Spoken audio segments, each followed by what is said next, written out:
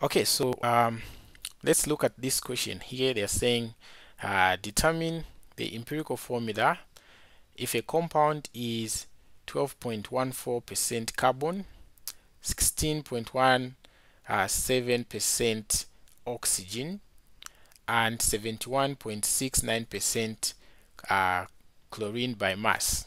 Okay, so the question is we determine first of all the empirical formula, and then here they are continuing. They're saying what is the molecular formula, okay, if its molar mass is 98.9 grams per what per mole. So we are going to use this information to find the what, the empirical formula. So remember what I said, you first put your what element. Okay, so what element have we been given here? We've been given carbon, so you put them in the order that you've been given. So carbon, and then oxygen, and then we have the what, the chlorine there. Okay, so the chlorine is Ca. Okay, and then after writing the element, you are going to write the mass or the percent.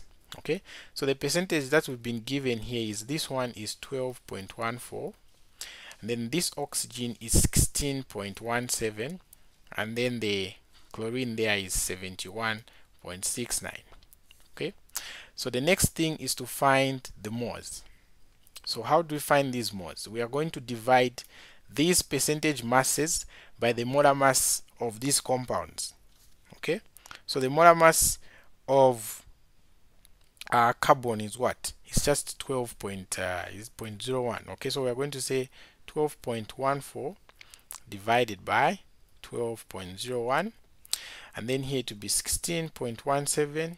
We divide this by the molar mass of oxygen, which is 16, and then this is chlorine, so we have 71.69 divided by, okay, what's the molar mass of chlorine? So it's approximately 35.45. so you check the periodic table.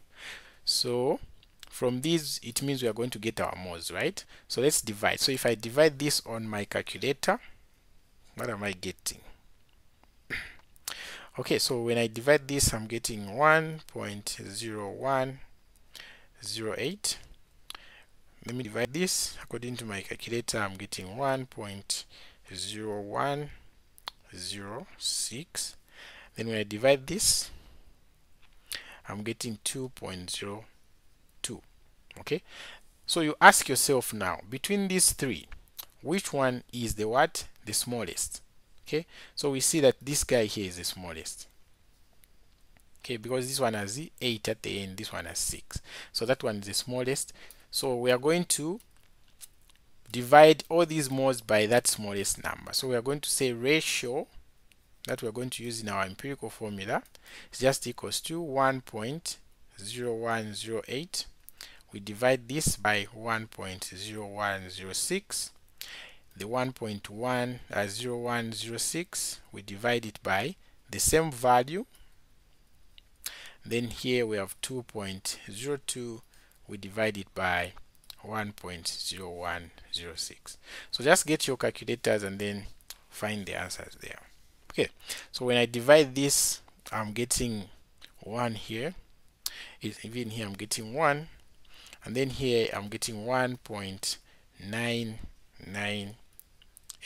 Okay, so this 0.9 is greater than 0.8, so we can round off this. Okay, so we can round off that to 2. So we're going to say that there is just simply what, 2. Okay, so it means these are our ratios that we are going to use in our what, empirical formula. Okay, so to write our empirical formula now, we are going to write this. So let me create some space on top here. Okay, so to write the empirical formula now, we are going to say our first element was C and it has 1 as its ratio here. Then we had the oxygen, it had 1 again, and then we had chlorine here, it had what, 2. So this guy here that I've written, okay, is our what, empirical formula. Okay, so any questions there, guys? Any questions on how we are ending up with the empirical formula?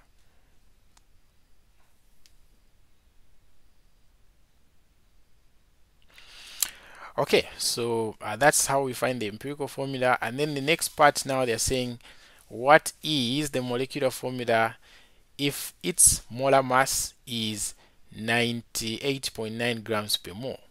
Okay, so what are we going to do in order to find the molecular formula? Remember, we need the factor. Okay, so this is our empirical formula. Let's write it somewhere.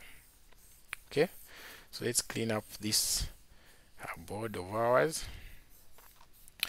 Okay, so remember, we have the empirical formula being given by CO Cl2. So we can add this to find the molar mass of this empirical formula.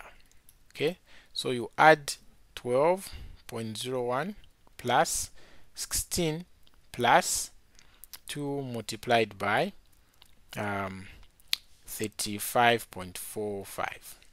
Okay, so what do you get as your molar mass for the empirical formula? Okay, what do you get as your molar mass for the empirical formula? Okay, so when I add this, I'm getting 98.91 grams per mole as my empirical molar mass. Okay, and then remember, we've been given the molar mass of the molecular formula in the equation there. So molar mass for the molecular formula is just given as 98.9 grams per mole. Okay, so our factor or our subscript, we find it by what? By dividing the mass of the molecular formula, which is 98.9, divided by the mass of the empirical formula. Okay, so this will be 98.19, like that. So when I divide this, I'm getting 0.9999. Okay, so we can round off this to 1. So it means our factor is just 1.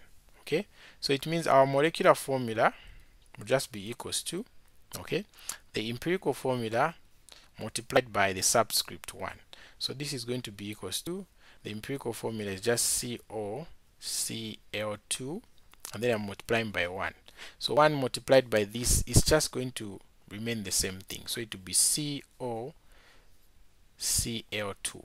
Okay, so we see that in this case the empirical formula is the same as the molecular formula.